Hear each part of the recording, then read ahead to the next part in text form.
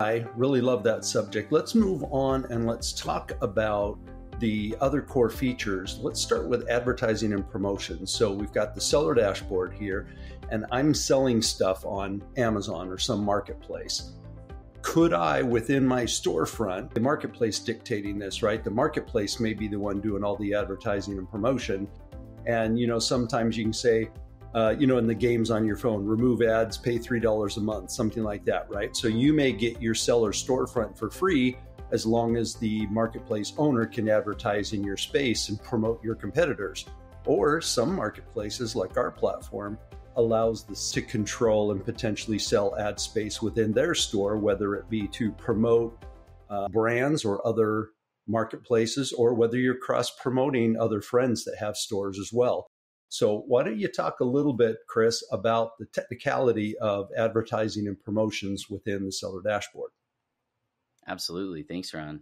So this is pretty interesting because one of the big powerful things about advertising and selling is having a feedback loop with analytics and being able to do sort of several things with the analytics. Number one, be able to present a compelling business case to your sellers, to your vendors, with your essentially data as a service, and really allowing them to have a platform to reach an audience. And fundamentally, if you think about it from a business perspective, this is probably one of the number one, what's in it for me, channels that businesses are tuning into all the time. How can I reach my audience? How can I reach my customers? And how can I reach them in an economically viable way where we can even scale up into that? And that's exactly what you're going to be able to present to them should you play your cards right, with enabling the right marketplace with the right advertising and promotion capability. So you really want to be able to present from just a sort of general perspective what kind of traffic they would be able to tap into and some statistics around that traffic. This can be different aspects of your users and what their sort of typical behavior is on your site. How much revenue was processed in each of the key categories on your platform? What kind of traffic and how long do people usually go through, advertise? What kind of product level, purchasing do you see? These kind of things. And we can present more, typical advertising statistics within the dashboard. But the idea is that we want to present the data and the fact that you have built into your marketplace data as a service. Whether you advertise and sell the data itself doesn't really matter in this sense, because we want to sort of say to the vendor, to the seller, look, we have this incredible set of validation about how successful your ads can be. You really should consider, if you're not doing it, turning advertising on within the platform, setting up promotion for your items, that kind of a thing. Okay, so that's that. And then whenever you're going through advertising and promotions, it is actually quite challenging typically for sellers to learn different advertising, depending on how complex it is. Ultimately, the main thing is that we want to make it simple, and we want to make it something after sort of setting this hook of, look, there's this opportunity within this marketplace for you to tap into a set of very focused traffic for users that are looking right now for your items. So sort of once we set that hook, we want them to be able to easily turn on ads.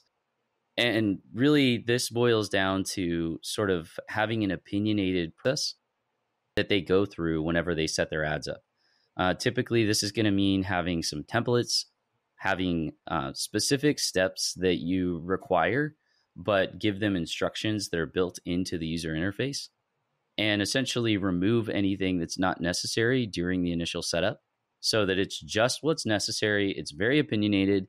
And then they can always go back and tweak and fine tune things and have the opportunity to sort of, keep iteratively refining and tuning everything as they get results. Yeah, I agree with that. Go ahead. Sorry. Oh, no, feel free if you want in. Yeah, I was going to say the other thing too is in the templates that you use. And I know sometimes if you, like back in the days when we were advertising in the yellow papers in the skyscrapers versus horizontal versus quarter page, eighth page, half page, we're all different, right? So if we're going to have this template, is there an administrative engine that allows them to control and ensure that they're uploading the right graphics? What is the cost per ad? What is the monetization? How do I report on that? So anyway, go ahead. And, the big thing here is that we want the user to see that there's more information available and there's more fidelity that they can get into, but it's not whenever they set things up. And in fact, in many cases, Ron, it makes a lot of sense to even have such an opinion that we're just giving them a formula, depending on what their goals are, that they can implement a template that sort of adheres to a formula. Like an example would be, I want to generate leads from a simple form. I want to provide people with a download of some kind of value add for this specific niche offer. For example, maybe it's a calculator. Maybe it's a white paper with best practices that you want to give them. Sometimes different vendors want to get newsletters subscriptions. In many cases, depending on the dollar amount, the cost of the item, that may be the best way to get some kind of transactional interaction to occur, that they purchase a very expensive item or cumbersome to fulfill, etc. Of course, the other end of the spectrum could be, I want them to purchase these items, and maybe it's even, I want to put an offer out there that shows them a bulk discount if they purchase a lot of the items. That could be the other end of the spectrum. The point is that we want them to have a really turnkey experience with not getting stuck in the weeds around the logistical aspects of this. Now, once we're sort of there, then the other big thing with advertising and promotions to report back to them on the results, as well as making it easy for them to progress through their journey. Things that you'll see if you sort of do research into advertising is that probably somewhere north of 80 to 90% of all advertising, literally all of the sort of number of advertisers, probably not all advertising by volume, but the number of advertisers, like 85 to 90% of the advertisers who do any kind of advertising do not track the analytics and reporting because it's too complex. There's just too much information. It's overwhelming. They have all the intention in the world of doing it, but they just don't get results, and then they don't figure it out, and then they just think it doesn't work. That's just the reality for most advertising. If you talk to anyone in the space, again, volume, I think by volume, the folks that are successful represent a majority of the volume that's being, invested into advertising. So they're going to be more sophisticated. But what you want to take from this as a marketplace operator is that you have an opportunity here to provide a disproportionate value to your users by, again, being very opinionated and keeping it simple. Pick 2 or 3 key metrics that your sellers are going to care about. And a very common thing is going to be, something as simple as what are the impressions, what's the bounce rate, and then what are the conversions. And if those 3 pieces of data and then recommendations for best practices from you about what's working in your marketplace, that is essentially sanitized, but we've got real data from an aggregation of what's working that we can present to us, then we can sort of say, look, if you just change these 3 things and modify these sort of 3 focus areas in this way that is working, your odds will dramatically improve. And the key to the game here is to sort of provide them with a drip campaign via transactional email, some form of, one of the biggest things that I like to see whenever, I'm working with business owners or, sellers, marketers, IT folks that are busy, is giving them an opinionated template that sort of like, I want to improve my bounce rate. Here's a checklist or a guide based on what we're seeing in our marketplace. So those kind of things can be dramatically impactful in a positive way for your sellers The final hit on here is just talking about the end user. Now, this is really important because ultimately that's what, from a just pure mechanics perspective, you want to kind of always have this integrity and focus on, regardless of what's happening. And being in a position where you're saying, look, gosh, I want to make sure that the end user is constantly getting the best result. So this feedback loop needs to apply to them as well. And ultimately, what we want to do there is say, number one, the performance of the different ads and promotions needs to be part of the decision making in the algorithm for your site as to what's shown. And specifically, what the sort of dwell time and conversion rate and even ratings where someone reviews an ad or gives feedback appropriate, or it doesn't match what they were looking for. Typically best to determine this with analytics and behaviorals, but also by looking at, direct feedback that folks provide. We want to then adjust and tune our results within the site. And we want to say, look, here's the situation. This particular user really, in this niche, these ads from these three vendors, because they're really hitting the mark, they're delivering the most value. And that should be dynamic, and it should scale automatically with your platform. Does it have the ability to adjust to what the users are looking for with, inline promotions, with sidebars, banners, etc., and to automatically make that part of the equation? Of course, with most advertising, there's going to be a bidding model, but that bidding model, just like many of the platforms, Google is certainly a great example of this. They look at the quality of the content and quality of the ads and the relevance, and they give that as much or more of a weighting, depending on the performance of the seller, the advertiser, to make that match up to what the buyer, the user, is actually looking for. And that's a really key part of the integrity and credibility to have with your platform offering. Thoughts on that, Ron? Feel free if you want to share, any detail there as well. Yeah, absolutely. I really love about it as a feedback loop, right? Because you think this is ads, this is outbound, but as a feedback loop, how do you turn an outbound into a feedback loop? And I think the analytics is one way. But another way that I've seen that, I've seen people actually with the advertisements, and we've seen this for the last literally 25 years with knowledge bases, right? You read a knowledge base article, Ron, the guy that used to be in IT, right? You read a knowledge base article, and at the bottom, what does it say? Was this helpful? Plus up, thumb up, right? They're always trying to grade and get the feedback of, did the article and the information answer the question properly? Well, you can use actually exit intent. So let's say, for example, I had an ad or a promotion on my product page, and they clicked on that promotion and they went to that product. When they exit that product, or if they were to bounce off that product, what would happen if I popped up an exit intent that says, hey, was this ad helpful or not? And we could get feedback immediately right then, knowing if we're serving up the right things. Maybe they're just busy and have to leave, and they're going to bookmark it and they're going to leave the page open. Maybe they are going to bounce and it wasn't helpful. And wouldn't you like to know that? Right. So those are some of the kinds of things. And speaking of feedback, and again, this is kind of the indirect feedback based on the behavior and the analytics of things that have happened. A more in-your-face, very common that you want to see is ratings and reviews. I mean, if you want feedback on your product, you want feedback on your storefront, you want feedback on what you're doing, nothing more in your face than ratings and reviews, right? And I don't know if you're like my wife, she lives and breathes by those things, right? She will not buy anything.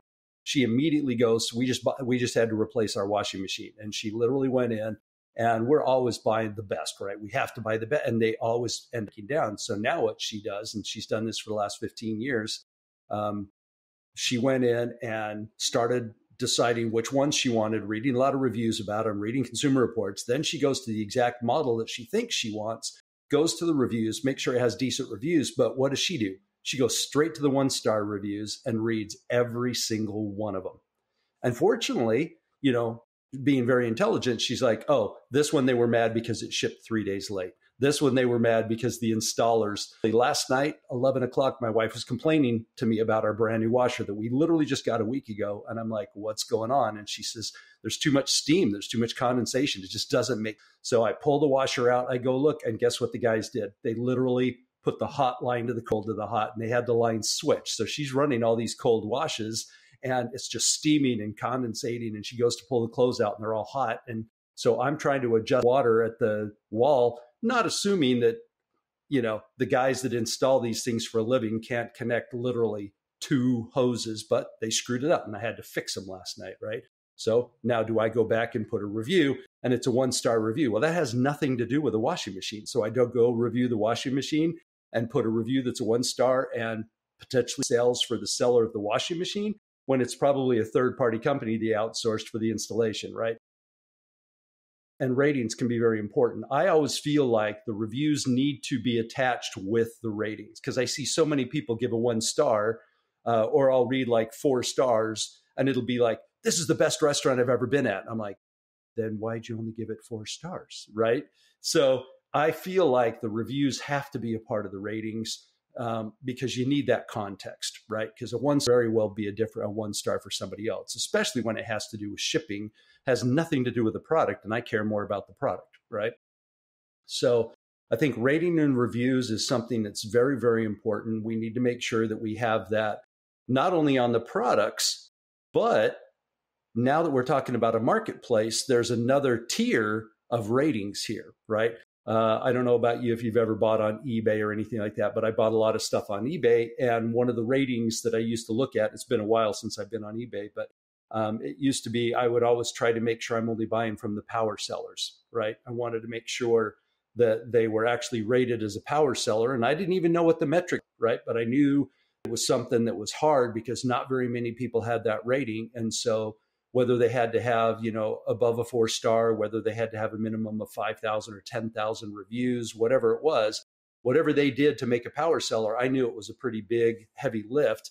And so I was always looking for seller reviews. So you've got the product reviews, and now in this marketplace, we've got this thing called seller reviews. So we want to be able to rate Ron and Chris selling their wares compared to the physical product, because there might be other vendors that sell that product too, but I'm more worried about the service that the vendor is going to supply to me after I buy that product, right? So for a marketplace, ratings and reviews can be 2-tiered. So you want to be able to favorite stores, you want to be able to rate stores and sellers, than just the products. So dive in and give us your thoughts on ratings and reviews. Yeah, absolutely. Well, we talked about this a little bit with the context of AI and being able to leverage that as well, because one of the things that you see whenever you do get a lot of bots and scam reviews where sellers will sort of have a different level of integrity with what they're willing to do to get their rankings up. So you've got to be able to handle that at scale automatically. There are just really simple things that we can do there with looking at the IP address, being able to understand like getting databases of IP addresses and other behavioral analysis that show that, hey, this is a bot that's putting a fake review in for someone to boost their profile. The other thing that's really helpful is just like you said, Ron, being able to sort of determine the sentiment of someone's review. That can be really interesting, not just for the sake of the buyer getting that data. There's no reason that we can't take proactive measures to encourage and help a seller. If they just got a negative review, a lot of times with different platforms, they don't even know about it. They do know about it. They don't necessarily know how to respond, in that they could actually just address the issue that the buyer has and maybe give the buyer the opportunity to update the review.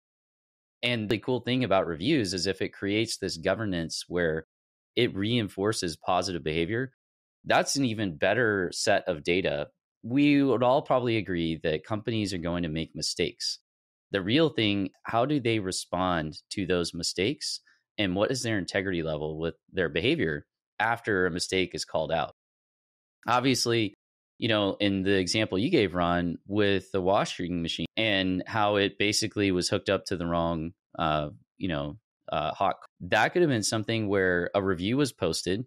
Let's just say someone different than you that didn't have those skills to sort of confidence to look at that. They post a negative review, and then in a cordial and professional, the seller has a automated response from an AI that goes to them and says, hey, sometimes this can occur we've seen this pattern where sometimes this kind of situation has nothing to do with the product. It's actually an issue with the connectivity of the washer and dryer. Do you want to use this standard response to respond that we recommend? Right. And then the seller could just use that says, thank you so much for sharing your feedback. We always want to improve. We want to make sure you have a great experience. Here are some links to potential areas that might be helpful. We're not saying it is the issue in this case, but it has occurred that it's been the hot water and cold water lines being mixed up. We provide complimentary support as shown here. And we just want to really encourage you that we want to take care of you and do the right thing. Let us know if any of these options are scenarios you'd like to engage in.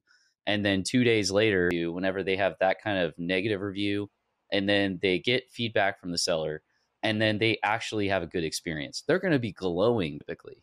Right. They're going to come back and say, oh my gosh, these guys are the best. They had this incredible support person named Ron. He is my favorite person now.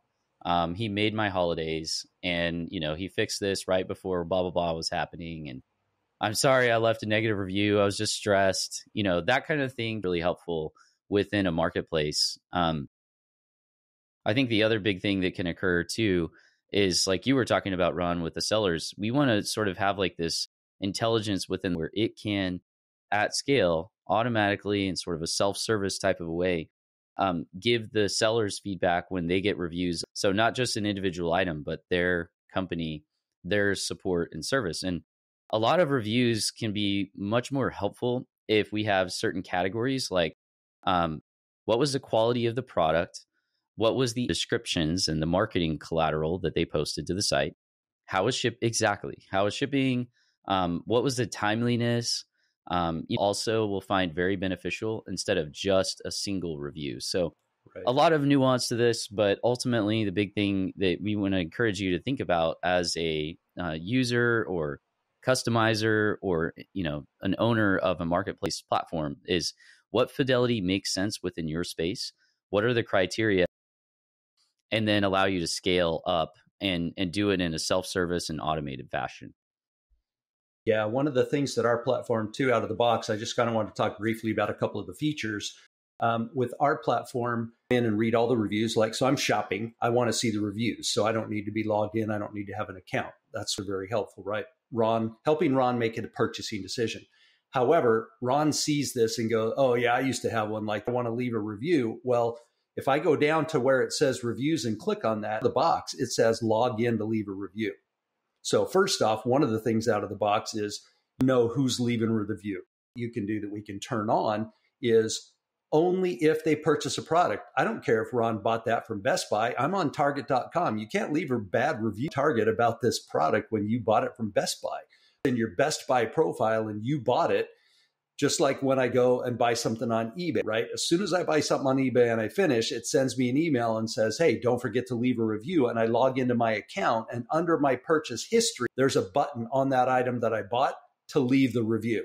So the review is tied specifically to the item that's been purchased. So only the person that bought it, not some bot, not 27 different people all leaving reviews because the whole family's mad and they all want to tank the company, right? Only the person that bought it can review it and review it. We allow them potentially to update their review, but then you have character limits and things like that we can control it. So there's a lot of things that you want to look at when you're evaluating to make sure that the platform helps ensure that the rating and reviews have as much integrity as possible. I love, Chris always talks about integrity, and that's really where it's at.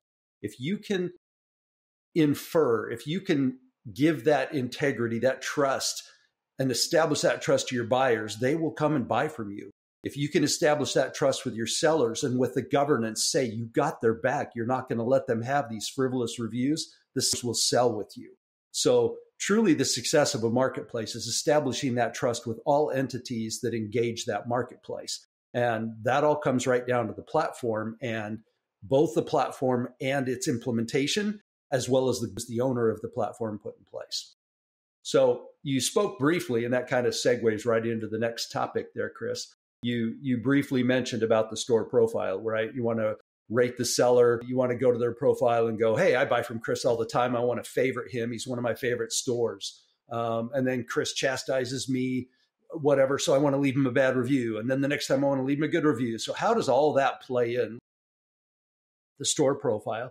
And that can talk not just rating the store profile, but that could be, how do we expose that store profile? When I go to have a favorite sellers tab anywhere, I don't think so.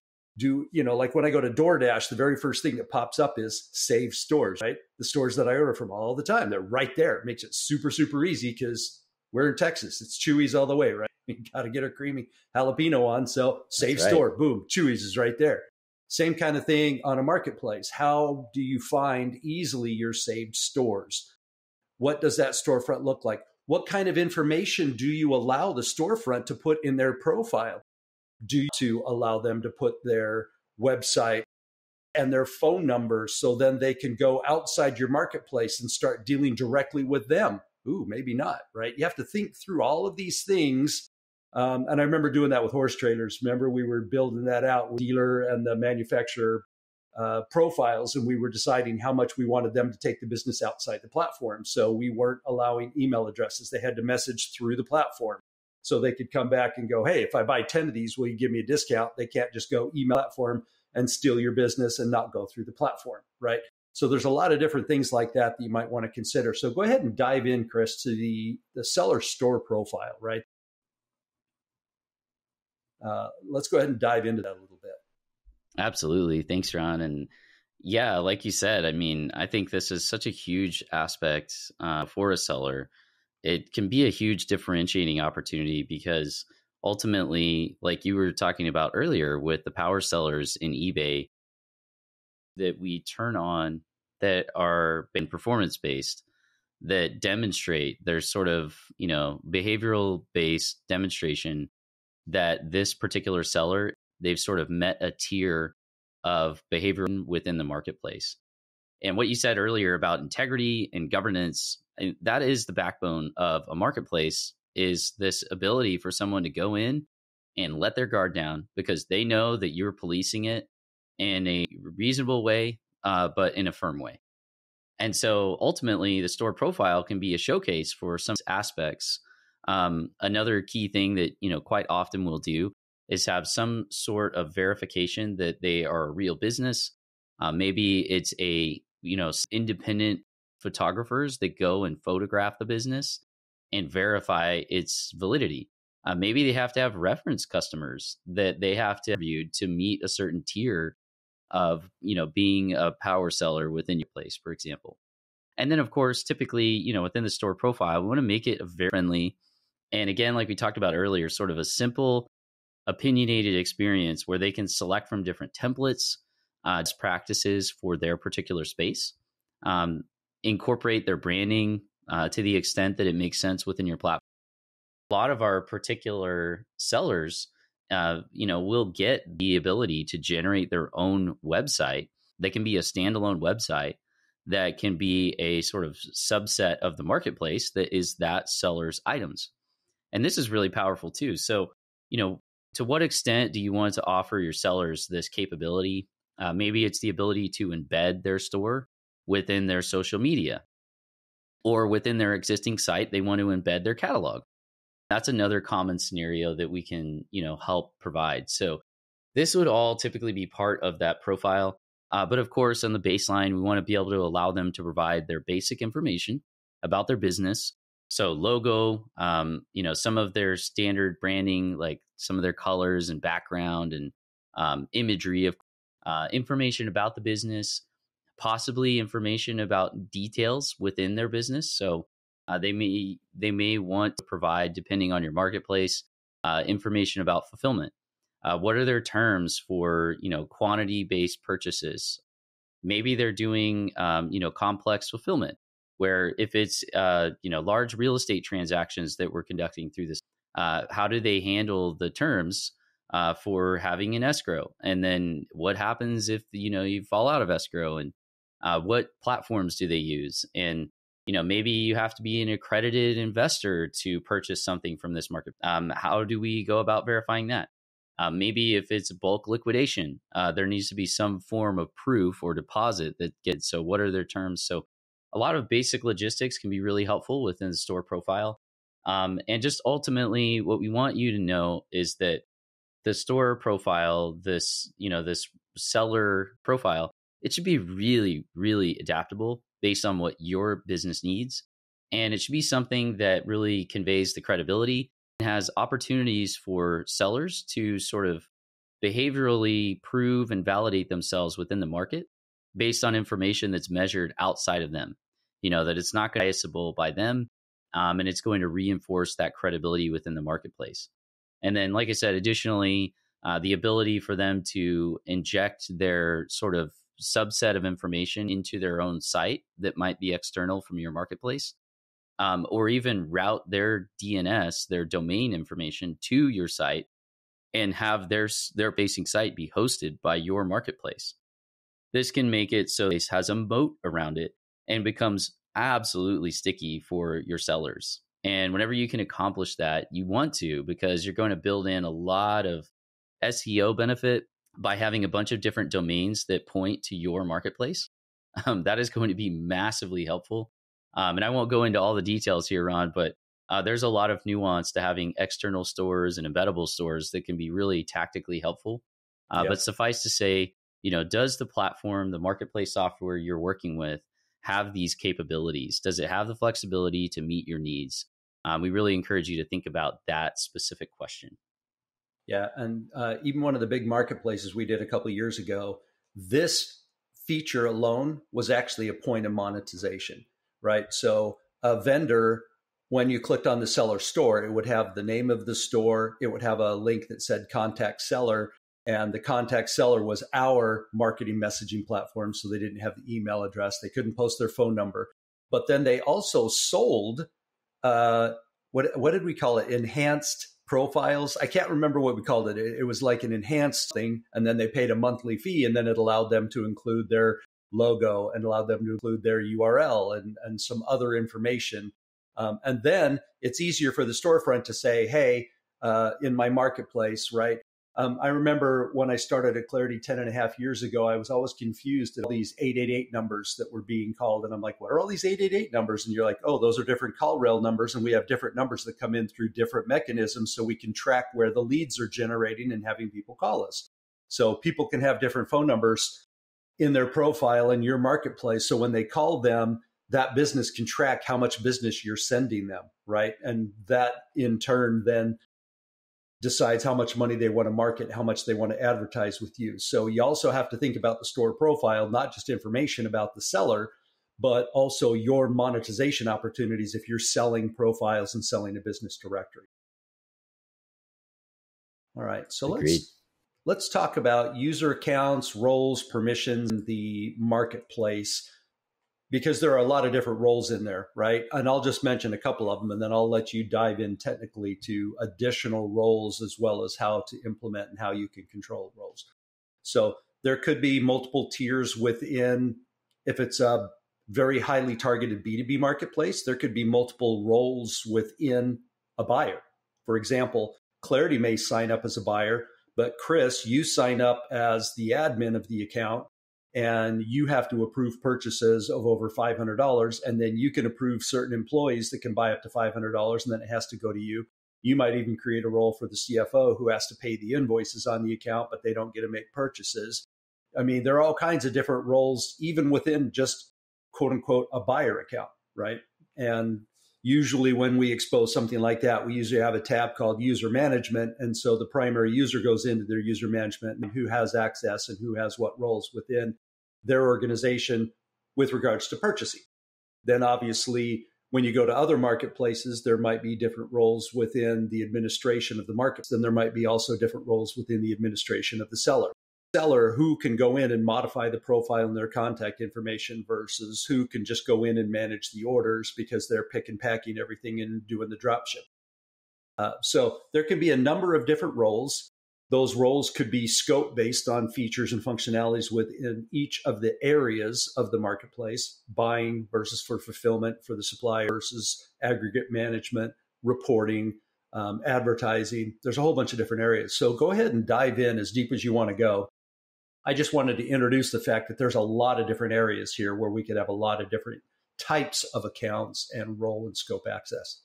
Yeah, absolutely. This one is also one that, depending on your scenario, It may be quite a deep topic. And so I'll just want to note that that is possible. And the examples you gave, Ron, are excellent. And fundamentally, what we want you to be thinking about, encourage you to be thinking about as, a marketplace owner, marketplace manager, a steward of these relationships that are going to occur, is what are the different personas, like you said, Ron, what are the different personas, and what are all of the edge cases that could occur? And there are a lot of them typically. But the other thing is, how much fidelity do we want to sort of risk? And I want to emphasize this, risk overwhelming the users with. A lot of users really need you and your partner that you're working with, your software partner, to have a strong opinion so that they can get on with their day while accomplishing exactly what they want and need without any extra overhead. Now, this is easy to talk about, isn't it? Yeah. It is non-trivial. And that's why it really makes sense to work with a partner who has a lot of experience. But this really is something that you can even adapt to analytics wise. You can look at the data and look at the feedback that you get and adapt in real time to what you present as options for users. But ultimately, the big question is, what makes sense in your space? Different niches, as we've seen many, many times, different niche offerings and, categories have different needs for what level of detail makes sense to present for the roles. And, if we're allowing sellers to manage users within their account, what exactly is the process for them to get someone going? It's got to be easy for them to do to initially set someone up. And then what is the process for them to get in and modify their roles and their access and make it clear to them what exactly they're modifying and how it works without a lot of complex interaction. Okay, so that's absolutely critical. The other thing that we'll just say in general here is that the fidelity of control that you have within your marketplace can be really frustrating if it isn't enough fidelity that you can modify for control. And let me just give an example of this. A lot of sellers will have users within their organization that they want to have access to see data that might be in a specific report, but they just don't want them to see these two fields within that report. But they don't want to have to make a new report that's literally a brand new report just to be able to restrict access to these two fields of data with this report that's, a really complex report. They need to be able to discreetly identify that this user should not be able to see these two fields, and can the platform update dynamically to do that? Another example would be fields within the user interface. Can it dynamically not show or make the fields read only, or trigger a workflow for approval for certain fields or entities? And these are really key aspects from sort of a technical perspective, because if your marketplace platform sort of does the basic things that you need right now, and then 2 years from now, you've scaled up, you're massively increasing your marketing budget, you're getting a lot of results from different events, that whatever the logistics are, but you're really scaling up, then you sort of realize that you're painted into a corner because your platform doesn't have enough fidelity to control things that users are looking for. Then you're sort of, like I said, painted into a corner. So you want to think ahead and ask these questions about, is this platform going to give me this fidelity of control over these areas? And I would say it really helps to think about edge cases and nuances that are going to come up 3 to 5 years from now. And this is just an absolutely critical area to ask that question on. The other thing that I would say is security in general. Now, this is something that we'll get into more as well as we dig into the next topics here. But whenever you're looking at security, depending on your platform and just in general as a rule nowadays, you really want to put yourself into a position where you're looking for opportunities where your system may have security issues, and how we can set up multi-factor authentication or more robust authorization or approval before something happens. Let me give you an example. We really don't want the default starting place for all users that a seller would create within their organization to have the ability to go spend tens of thousands of dollars with a stored credit card on their advertising. That would probably not be a good thing. So what's the approval process for your users, and what kind of information do you present to your administrators so they understand, like, hey, you're giving this user the keys to the kingdom. And here's some of the things that they can do. Do you accept and do you understand? Right. And that's also something for the buyers too. Depending on how sophisticated you want your buyer accounts to be, you may have several roles within buyer accounts, so that you can have a purchaser, purchasing manager. Then you might have a approver, purchase approver. Then you might have a finance team member. You may have another team member who's going to be running all of the tax documents quarterly and annually. These are the types of things that are going to be necessary at scale.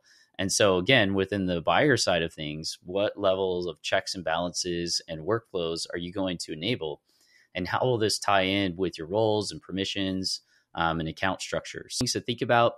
Again, we don't want to go into all of the extreme detail, although I do like to go into some so you can get a flavor of it. Yeah. There's just a lot of depth here that you can get into, right? Yeah. And it might not even be just technical, right? Because a lot of times when you think accounts and permissions and roles, we're always thinking about access, right? But what about guidance? What does that mean? Well, for example, think about Amazon as a buyer. What does it do? Well, when I click on orders, I have one button that says see all orders. They try to make it so easy for me to reorder again, right? They try to make it so easy for me to find my orders and track my orders because that's the guidance they want. However, if I'm a seller on Amazon, when I go in, they want to see all my orders, but they want to see the dollar amount. They want to see the trending amount. They want to see how much money is being spent over time. So they're showing me a report that's got this bar curve going up and to the right, and I'm making more money and more money and more money. So I'll sell more with them, right? Can you imagine if they showed a buyer that report and I went and saw that me and my wife spent $500 last month and then $1,000 this month, and we're already spending $1,500 already in the first 2 weeks of this month. If they showed me that report and showed my spending, that would have the exact opposite effect on me that it would on a seller, right? So even with the role and access and the information that we're talking about, it's not just access. It's you want to ensure that you're sharing the right information to help the right behaviors on the website. Knowledge is power. What does that empower? Well, it empowers sellers to earn and make more money if you're showing them that they're earning and making more money, or you're showing they're going down and giving them guidance on how to reverse that trend and make more money. The user, on the other hand, you're not showing them how much they spent. You're showing them all of the orders. You're making it easy to track their orders. You're making it easier to reorder, to remind, to find things that have been out of stock and remind them they have abandoned a cart and they had something in the cart that they didn't buy, and don't forget and lose out on this, that this item that you had on your watch list just went on sale.